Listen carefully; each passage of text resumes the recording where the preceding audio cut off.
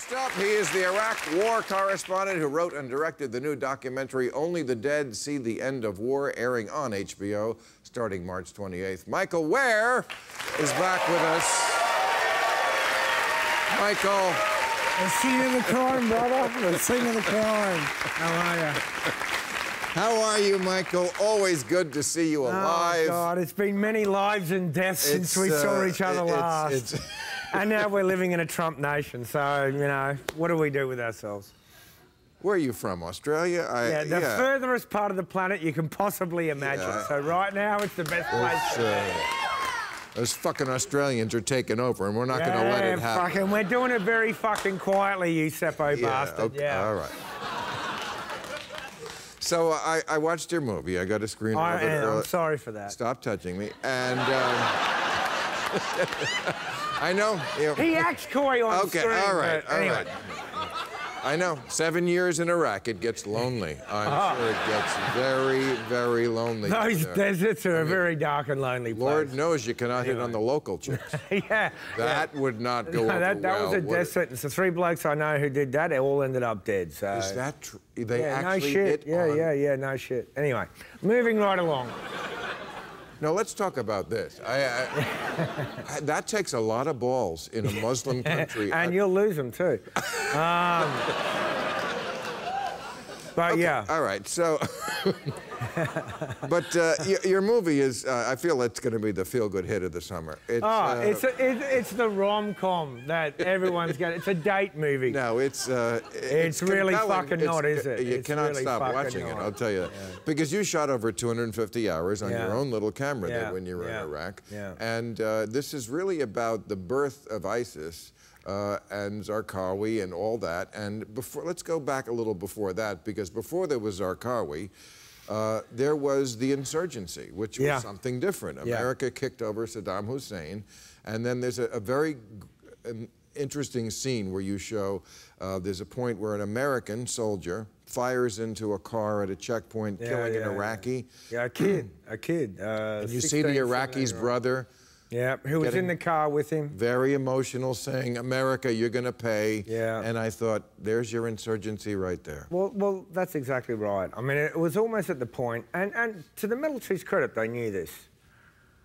It's almost for every one person we killed or captured, we actually created 2 or 3 new or more insurgents. I mean, we were almost in a no-win situation. And the incident you're talking about, there's 2 kids, 2 brothers, one's like 17 and one's like 15. They were driving through our neighbourhood where Time magazine lived to get the family's monthly food ration. It just so happens that there was an American raid going on, hunting for Saddam, that obviously didn't find him, and some nervous GI lights up their car. And so this 15-year-old watches his 17-year-old brother's brains blown all over him. And I was there shortly thereafter, and it just so happened I stumbled on the kid's funeral the next day. And that's what you see. Right. Who can't relate to that? Well, that's a universal... None of us, but that's a universal... None of us but that's a universal pain.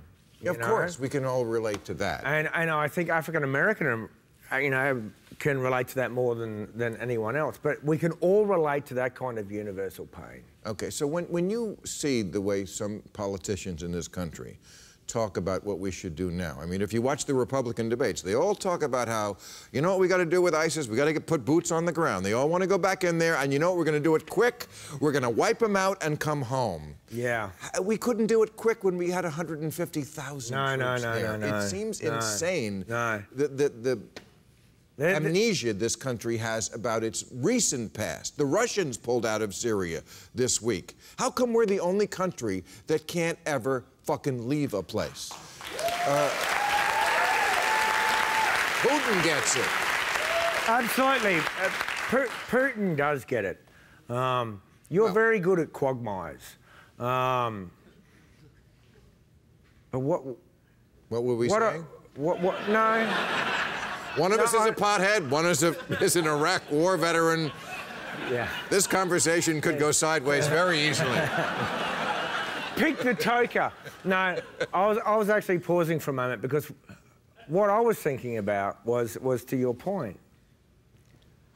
I know what all of this saber rattling and all of this adventurism shaves away from the souls of your children. I've seen it, man. It's in your movie. Yeah. If our film serves nothing else, it's not just to remind you all of that, because, you know, you've been told, but there's no way you can know. What we hope is that if you give us 78 minutes of your lives with this movie, there will be one moment for all of you in this film where you will be in Iraq. And you'll see what it took from your children, from your Marines, from your soldiers, because it's more than the physical. It's about that place in the head and the heart that you have to go to. And we hope that we actually transport you. This is not a film that you watch. We want this to be a film that you experience. Because you know what? Almost 3 million of your children have experienced something like this. You know what it reminded me of was Apocalypse Now. The way you talk about Zarqawi, who is the guy who, as you say accurately, hijacked the insurgency. And the insurgency wasn't really a religious war. It had nothing to do with religion. But he hijacked this, and this is the forebearer of ISIS. Well, no, this is ISIS. Let's not forget. One of the darkest legacies of our invasion, and I say our because Australia was a part of that and Britain was a part of that, we're the West. The darkest legacy of our invasion of Iraq is that unwittingly we unleashed the Islamic State upon ourselves. Of course. And upon the rest of the world. And that's just a fact. Yeah. Right?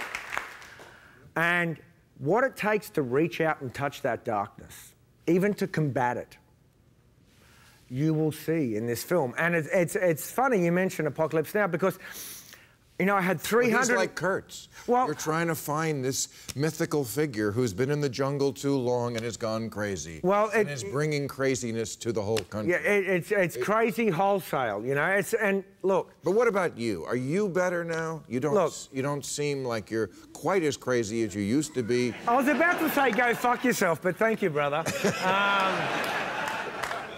No, look. Do you sleep okay?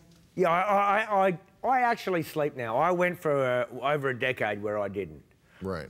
And like many of your veterans, some of them are still struggling too. Some of them have done what I've done, but you know, I've finally made it home. Right. Now, home will never be the same again. For the rest of my life, to the day I die, I will walk with ghosts. But you know what? That's a privilege. And I've found a way to live with that. And some days that makes life better, and some days that makes life harder. But I have found my way home. And if I can share that in a piece of film that lasts 78 minutes on your TV screens, and you know what? Michael? Maybe some of those ghosts are worth it. Ladies, he's on Christian Mingle. Look him up.